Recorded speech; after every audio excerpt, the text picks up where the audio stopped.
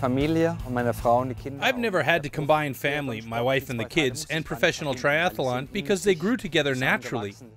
I've been a successful triathlon athlete for 13 years, and none of it has been fabricated. It all developed in a healthy way. For me personally, it showed a certain appreciation that my family joined me on my path and supports me like they do.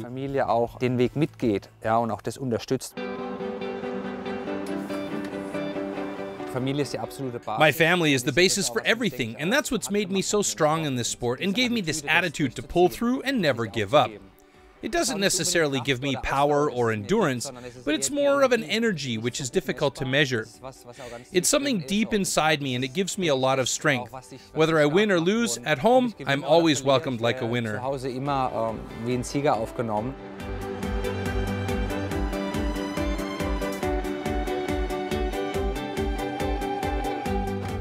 Yeah, especially in a stunning area like here in the Neckar Valley, it makes sense to enjoy the outdoors together. I train and travel a lot alone, without the family, and that's why we try and combine our activities like today during the summer holidays where we go on a special boat trip on the Neckar.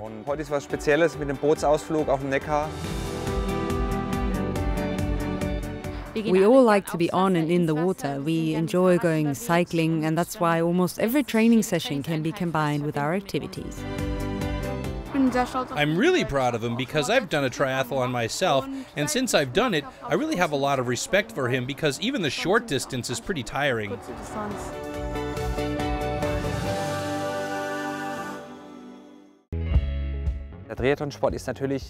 In some ways, triathlon is a growing trend sport, and that's why Ironman is a dream goal for many. It's something that has gained a lot of media attention and inspires and motivates people to exercise. Starting with the sprint distance all the way to the crown jewel, the Ironman Hawaii, you can try anything and set challenges for yourself depending on your time schedule and your aspirations.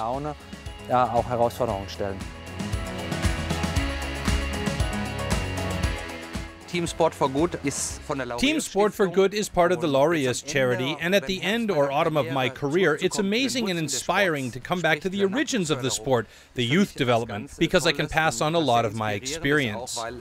It concerns harmony of movement. For example, it's important to have a smooth gait and to find the right center of gravity when you're running, or to have the right position on the bike, to not just transfer the power onto the pedal, but to keep the movement economical.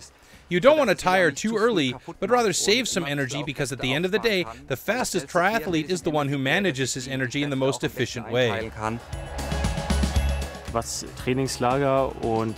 When it comes to training camps and training tips, I learn a lot from him. Timo gives me a lot of advice, and I often train with him here in Eberbach because it's only 15 minutes away from my home. The surprising thing is that I get a little bit tense when I see my training schedule and the times I need to achieve. But if it's not going so well, Timo is the one who says just run 5 seconds slower per kilometer.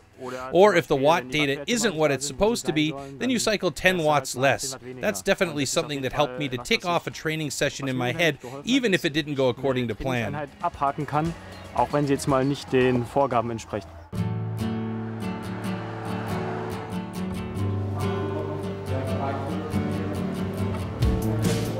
Triathlon was and still is a sport for individualists, but it is also a sport where you need to be able to do competitions together. There has always been a sort of a team structure in the sport, and that's something we live in the Team Sport for Good in our daily training, through exchanging materials and by doing training camps together.